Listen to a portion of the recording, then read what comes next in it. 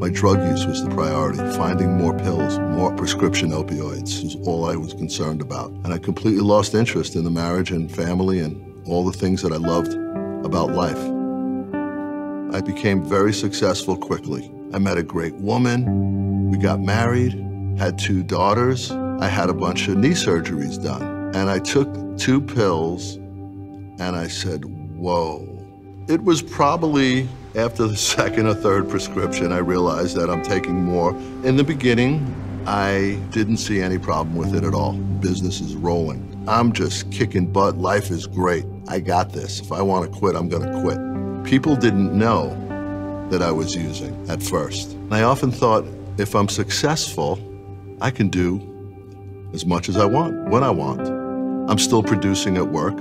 I'm still doing all the things, I'm functioning. 1.5 to 2 years into the pills, my behaviors obviously began to change. I was present, but I wasn't there. I started thinking about getting high, just waiting for time to pass by. It began to really become a problem. Eventually, my whole life began to unravel. I woke up one day and I had been taking an insane amount of opioids a day. I realized at that time I needed help.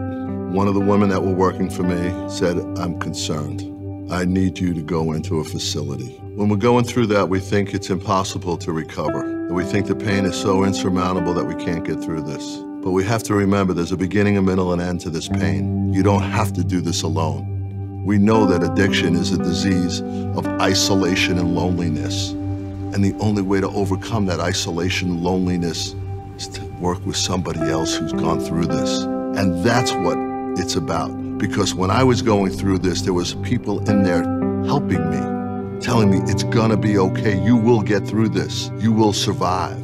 I met some of the greatest people that gave me something I hadn't had, a small piece of hope that I could do this. I was looking for the way I wanted to feel today by doing all these prescription opioids. And if you're struggling, yes, there is a way out. You don't have to do this alone. We do it shoulder to shoulder, arm in arm. Anybody who is willing to do the work is going to get rewards out of life they never imagined. If you or someone you know is struggling, there is hope. Recovery is possible.